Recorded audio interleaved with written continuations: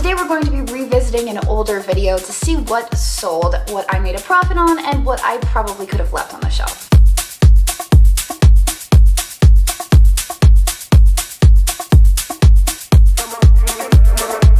Well, I gave Dagny the choice today whether she wanted to go to Goodwill or she wanted to go to the most magical antique mall shop in all the land, and she chose the antique shop that we were at last week, and I spent $800 and got some really amazing stuff. So I drove an hour and a half, which really actually was an hour and 45 minutes because I had to stop for coffee. And we are here now, and we're going to go in and look at the treasures and see what we missed, because I know that we missed a lot. We did, and there was stuff I left behind even. So we're gonna head in. I'm not gonna put this into 3 parts, but maybe 2 parts. We'll see. We'll see what we maybe 4 parts today. No, I'm just kidding. I'm not gonna do that to you. But let's head in and see what we can find that we can flip for a profit. Here we go. Today we started immediately inside the door, and I spotted this carved little shorebird made from driftwood, and it was signed on the bottom. So I decided that I was going to make this my very first item of the day. These were interesting, so I decided to pull them out. They are made of wood cutouts, and then they are painted. And there were actually 2 of them. One was a market scene, and the other was a general store and post office. And they were really nicely made. I thought they were interesting the way they were all pieced together and then painted. And I was surprised that there were no signatures on them, but I decided to pick those up.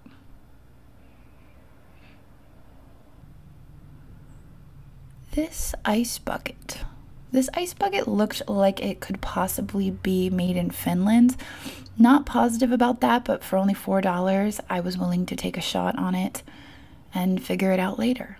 And even if it's not made in Finland, I feel like $4 is a good investment on that piece because it was really neat. And then I found the doll. And you guys know I don't typically pick up dolls. It's just a preference of mine. I tend to avoid them. I know doll buyers are very particular and they scare me a little bit. But this doll was just so nicely made. I just loved her features, and to be honest, I think she kind of reminded me a little bit of Juliet whenever Juliet was a baby. So I did buy the doll, and I think the doll was $12. I was joking with Dagny that everyone thinks this is going to be a setup, but in the very back, behind Maggie's tush, was this awesome Mexican folk art piece. I believe it's a Mexican folk art piece. It's possible it's just South American, but I loved the colors of it. It's so cheerful. That's part of the reason I think I'm drawn to these South American pieces, is just because they're so cheerful and so happy. Dagny found a pig. A very cute little pig. I believe it was made in Ireland. You can see I'm back to the art glass. I've been drawn to it. It's speaking to me. I liked that paperweight, but it did have a cloudy bottom, and so that scared me off just a little bit. But these paperweights were really nice, and so was that. And also the Jack in the Pulpit vase. But the paperweights had a Millefiori design, and when you turn them over, you can see that the bottom is polished clear. They're very nice. They're $9 a piece. Now Dagny and I both agreed that I would buy one and she would buy one. So I decided to buy the blue one and she bought the yellow one. Now in the back, there was a really nice perfume bottle. It was etched and it had this optic texture to it. Unfortunately, it was missing its atomizer, but my understanding is that those are pretty easy to replace. So it wasn't the end of the world, but it was just an absolutely beautiful piece of glass.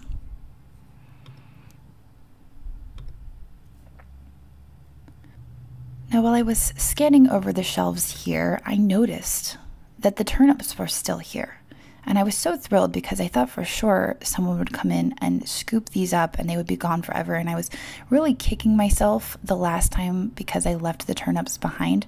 I'm still really not sure what they are, what their purpose is. I wasn't sure if they were candlesticks or not, but I thought they were really cool. Now I've spotted this really neat vase back here. It's very mid-century modern.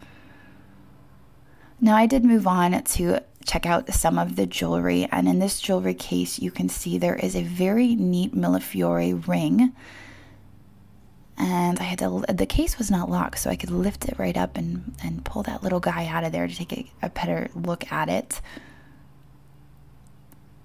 And I really liked it. It matched a necklace that I purchased recently at Bedford Street Antiques.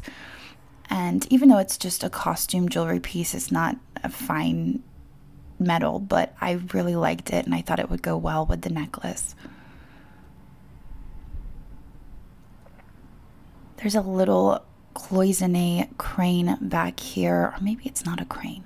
It's a bird. Maybe it's an emu. It was $14. I love cloisonne pieces. I'm not sure why, especially when they're figurines. So I did decide to grab that and stick that in my pile as well. And there's the owl with the googly eyes. You know I am a fan of the googly eyes, and especially when they're attached to an owl. And so Dagny gave it a good little shake to make sure the googly eyes were functional, and they are. They were functional. And I did buy the owl for $16 because I don't have one with googly eyes, and now I do. Well, I am going to split this video into 2 parts, and so I'm going to end it right here, and we will pick up tomorrow where we left off. I hope you guys enjoyed this first half of the video, but before I do end this, I wanted to remind all of you that I am running a shirt campaign, The Missing Lid Conspiracy. It is my theory on where all the lids go.